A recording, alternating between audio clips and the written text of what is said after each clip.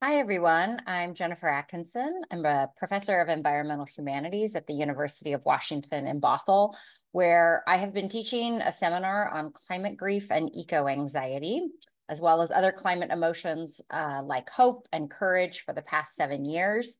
So in this lecture, I'm going to talk a little about the emotional toll of our climate crisis, as well as tools that you can use to avoid burnout and overcome despair. But from the outside, I want to clarify that this talk is really about harnessing or channeling dark emotions into collective action. It is not about eliminating them, because ultimately, grief, anger, sadness, these can be healthy and appropriate responses to climate destruction and biodiversity loss and the unprecedented harm unfolding around us. It's true that we don't want those emotions to hijack us and derail our mental health.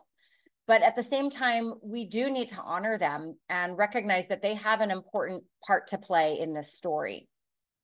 So the question I want to ask for today is, what would happen if we reframed climate anxiety or climate grief as a moral emotion, as a sign of compassion and connection to our world?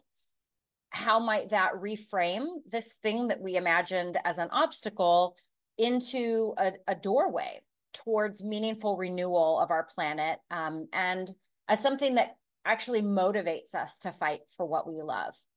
So this talk is essentially about seeing grief, anxiety, and other dark emotions as our allies. So I'm going to share my screen now.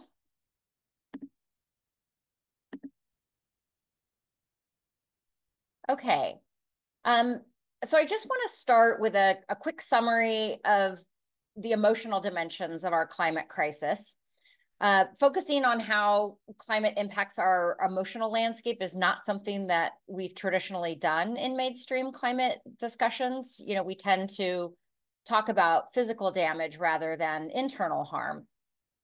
And that's partly because for the past few decades, we've primarily treated the climate story as a science story.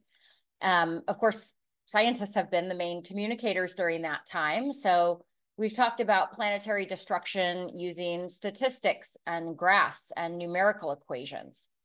And this is not at all to disparage scientists. Of course, numbers are just the language of their discipline. But that quantitative approach, or that quantitative language, isn't the best framework for acknowledging this deep and often unconscious grief that comes from living in an era where so much life and beauty are being destroyed. And I myself started paying attention to this after seeing my own students struggling with the heartbreak of climate loss going back about a decade ago. And to be frank, I was dealing with a lot of climate grief myself. This slide here shows some quotes from my students, and this is from the first day of a class where I asked them, how do you feel about the future? One of them here says, I feel hopeless, useless, and minuscule. Another, why even bother bringing children into an already dying world? Another says, seeing the planet break down has made me break down, and this goes on and on. And I think the reason that this is a problem is not just that young people are suffering. Of course, we don't want that, but also from a practical standpoint, research shows that fear, despair, and chronic anxiety are a huge impediment to creative thinking and problem solving. And those are exactly the skills that we need for climate solutions. And as an educator, I see this playing out in live time, where students will sometimes tell me that they want to drop out of environmental majors because the material is so depressing. And data show that this actually is a global phenomenon. About 3 years ago, The Lancet published the largest research study ever done on mental health impacts of climate among young people. This was taken from 10,000 teens from across the world: Brazil, the Philippines, Finland, Nigeria, the US, India, Australia, and several other countries. 56% of youth said that they believe that humanity is doomed.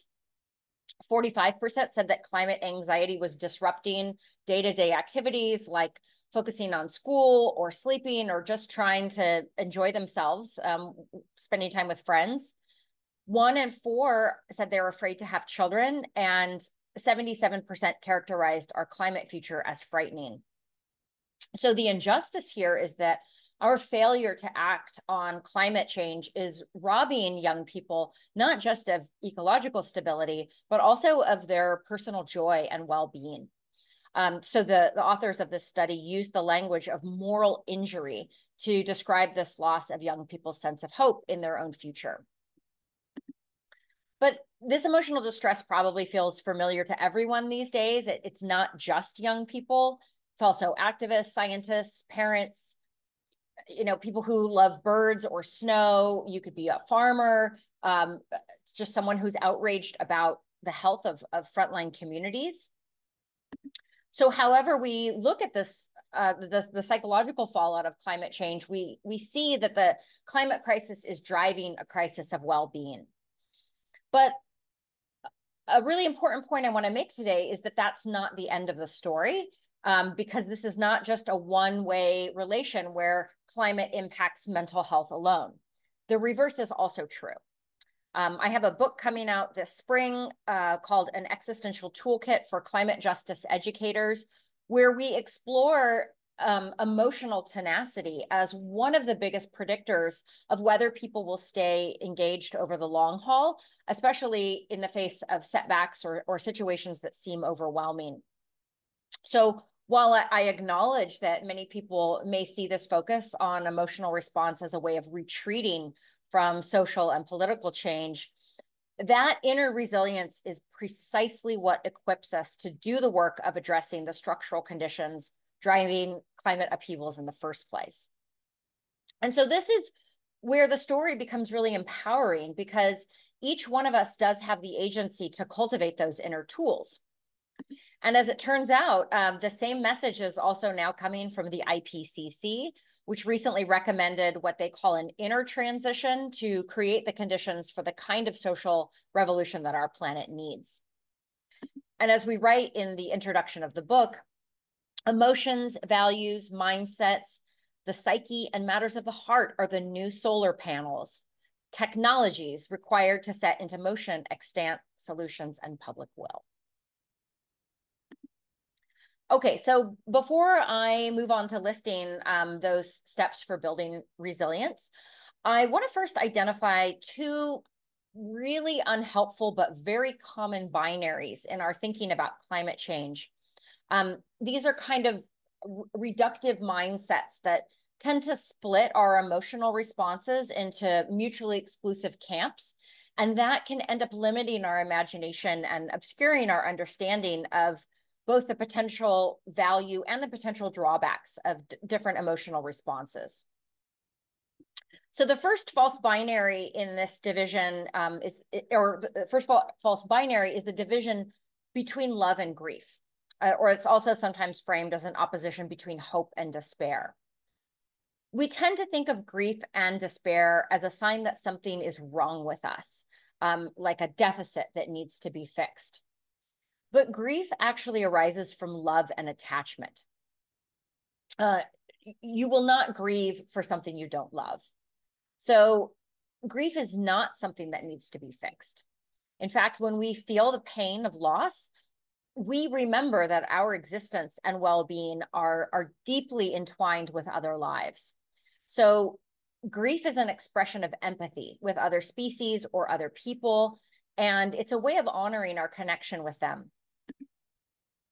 Malkia Devich-Cyril has one of the best responses to this. She says, "Joy is not the opposite of grief. Grief is the opposite of indifference. Grief is an evolutionary indicator of love, the kind of great love that guides revolutionaries." Unfortunately, we often get the opposite message from our culture, which is very grief phobic, and tells us, stay positive, cheer up. Those messages can really make us worry that if we allow ourselves to feel our own grief, we'll get pulled down into a pit of despair where we can never pull ourselves back out again. Another concern you hear from people within the climate movement itself is that this situation is so urgent, we just don't have time to dwell on our feelings. And that really pushes us to rush past our own emotional needs and jump straight into action. Now, the problem with this is when we skip that in-between step of processing the emotional toll of all of this lost beauty in life, we're really bypassing the very insight that motivates us to fight for our world in the first place. We should never equate grief with inaction. In fact, if we remember that grief and love are really two sides of the same coin, we can see them as allies in our work towards climate justice. And, I think many people would already agree that love is perhaps the most powerful motivator to fight for what we want to save. And if grief is the pain of losing what we love or anticipating that loss, then both of those emotions are already at work in deepening our commitment to what matters most. So we might even think of grief as an alarm system that is alerting us to pay attention when what we cherish is at risk. So from that perspective, that grief-love pairing can really be harnessed to rouse ourselves into action. Then the second false binary we see in thinking about climate emotions is the opposition between denial and doom. On the one side, we have denial, which is dismissing or turning away from the problem. It's not real, or it's not that bad. Then on the other side, you have doomers who say it's all too real. And in fact, it's so bad that we're screwed, it's too late, etc.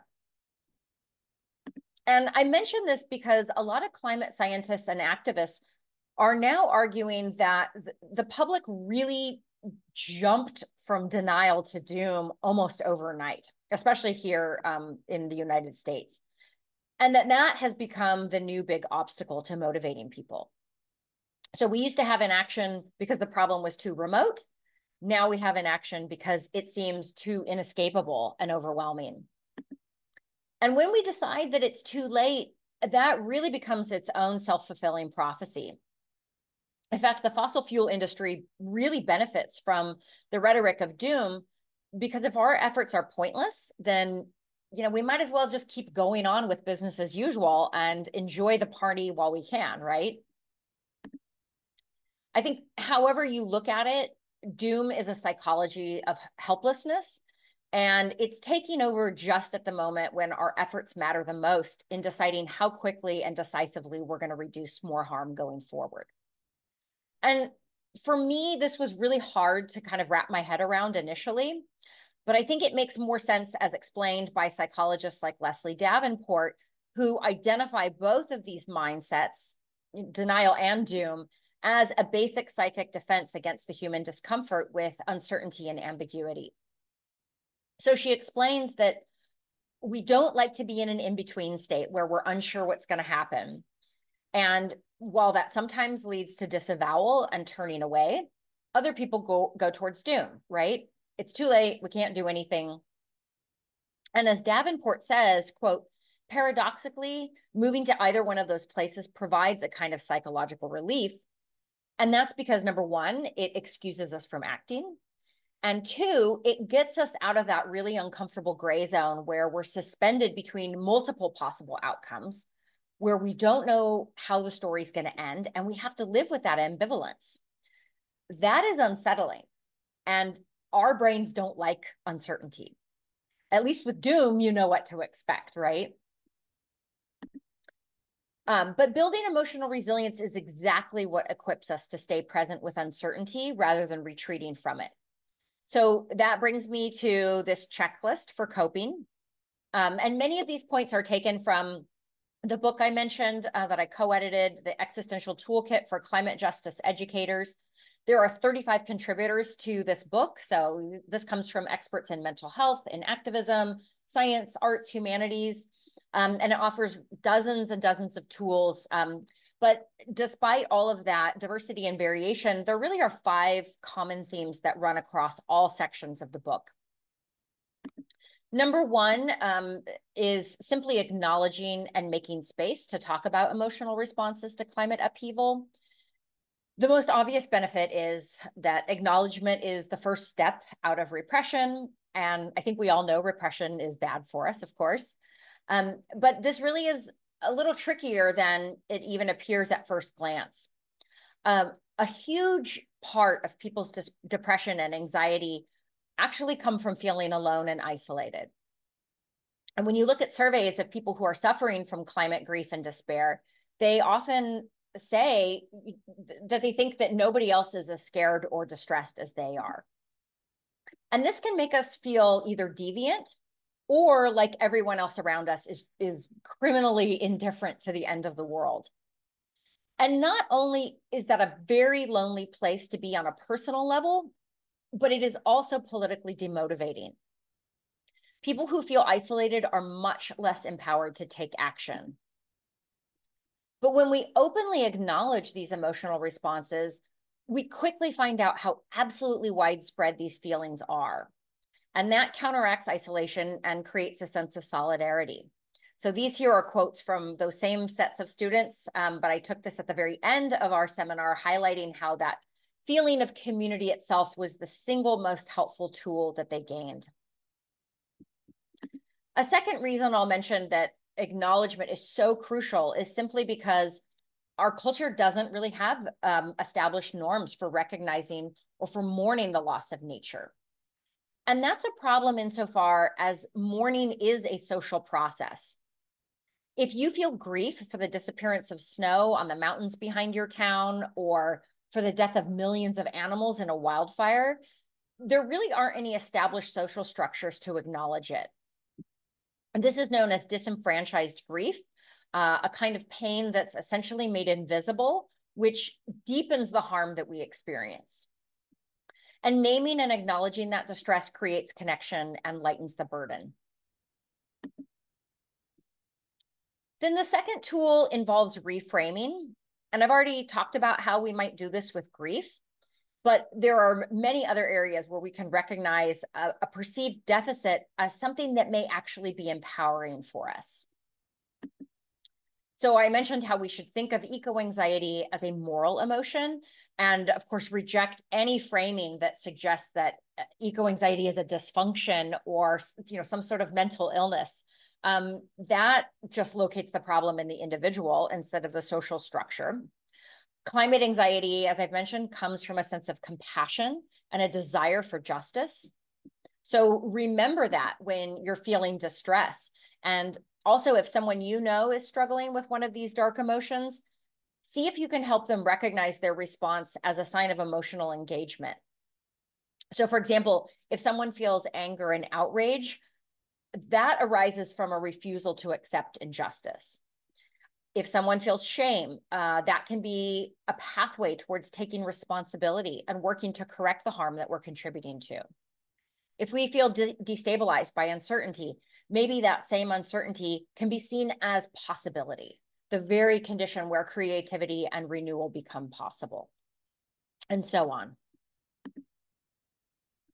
Then step number 3 is to rewrite the story.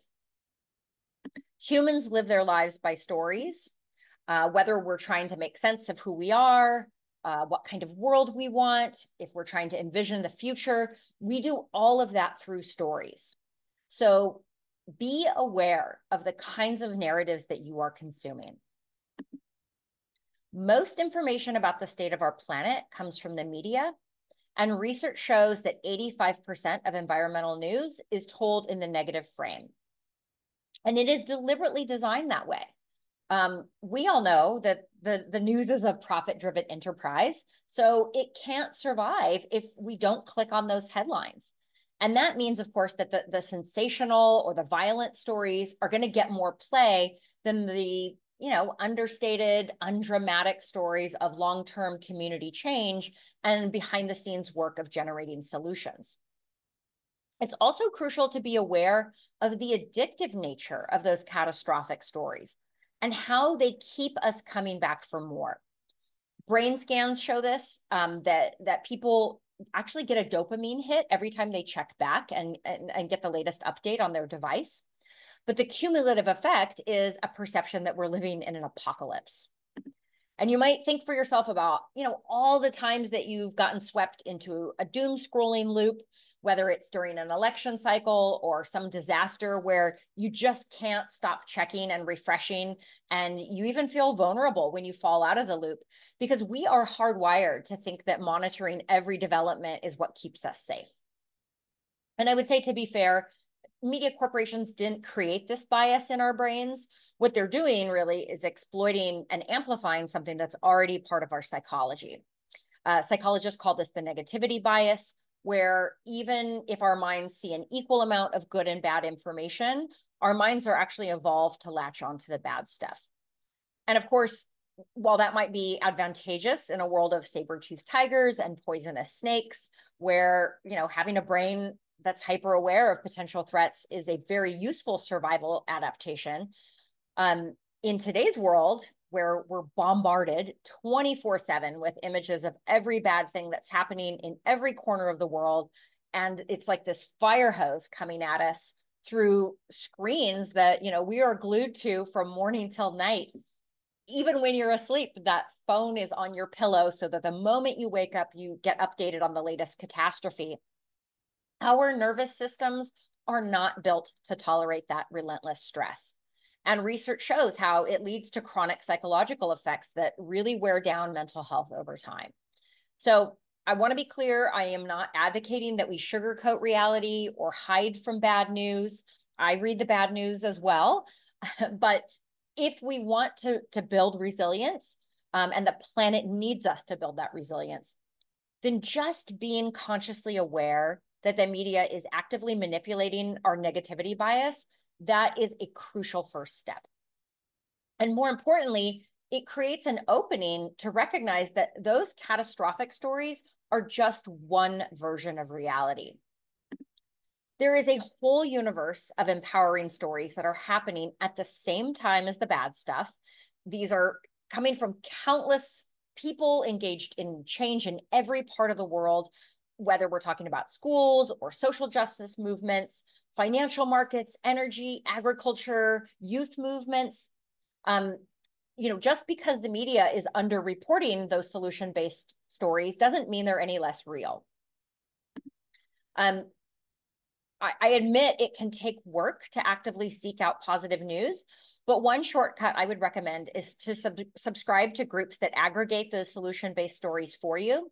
So, for example, one that I subscribe to is Fix, which is published by Grist.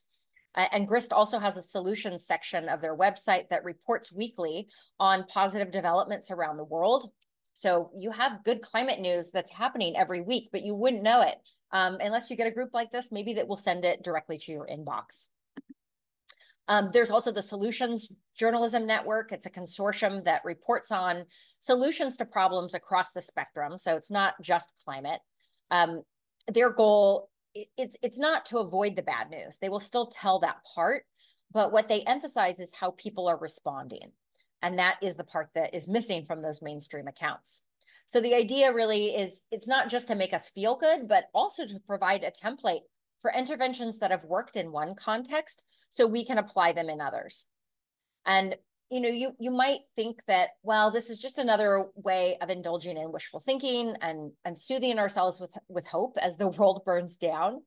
But I do want to address that misgiving head on. And that leads to my last point under step number 3 here.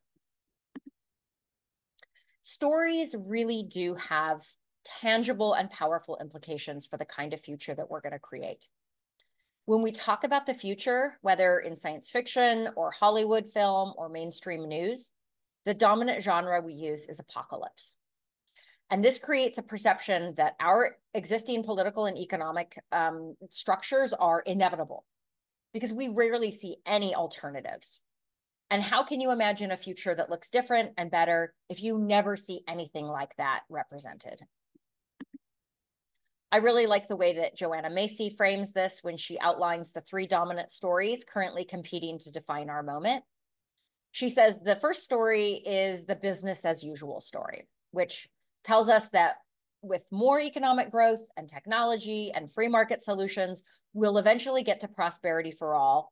So this story wants us to stay the course. The second story is the story of the Great Unraveling, which predicts social and ecological collapse, mass extinction, conflict over resources. You're probably familiar with this one because it's the dominant narrative of the climate movement.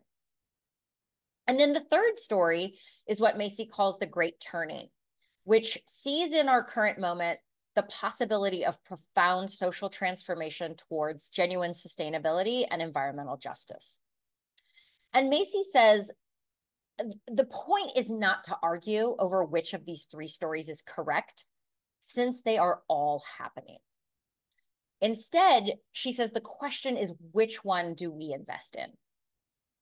And as she writes in that box at the bottom, that third story of transition, healing, and recovery is where you will turn when you acknowledge that the first story is leading us to catastrophe, but you refuse to let the second story have the last word.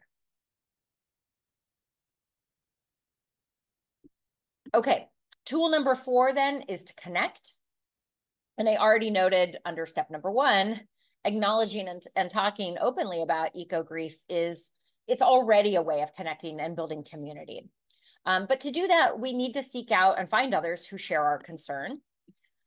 If you're unsure where to find that connection, you can find a list on the resources page of my website. So it's drjenniferatkinson.com. If you go to the resources page, there are groups that meet virtually that I've listed there. There are also groups that meet in person, and all of them are really built around having discussions around eco-anxiety and emotional responses more generally. The Climate Courage Workshop is really wonderful because it's so international, and you can log into a call and talk to people from around the world who are dealing with responses very similar probably to your own, as well as ones that are very distinctive to where they live and what they're responding to. The Good Grief Network is another group that's fantastic. It's a 12-step program, and there are chapters all over the US as well as the world. There are also climate cafes that you can find throughout the country. One way to look for them is just to search online by typing your city plus climate cafe. And for all of these options, the groups, they'll also give you templates and instructions to facilitate a group in your own community if one doesn't yet exist. And then the final step here, number 5, is to get engaged and take action. When I talk to people about my work, the single most common question I get is, what gives you hope? And my answer is always the same. Don't get fixated on cultivating hope. Hope will come if you do the work. But just as important is doing that work as part of a collective movement. If we stay isolated in our personal bubble, trying to, achieve a zero waste lifestyle all alone, that is a recipe for disillusionment, because one person alone can never go far enough to change the equation by, reducing your carbon footprint or whatever approach you're going to take here. Not only is that ineffective, but you also end up in a place where you feel that any effort you make is just pointless or insignificant when measured against the scale of the crisis. This is what psychologists call the drop in the bucket imaginary. And we see it all around us, right? People throwing up their hands saying, what's the point?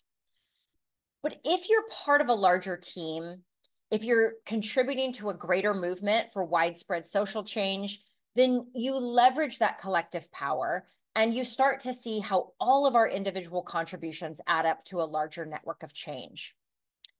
Not only that, but when we take action in solidarity and when we see ourselves as part of a team, we gain a greater sense of purpose, which counteracts the existential loneliness that has become a modern crisis of its own alongside the climate crisis.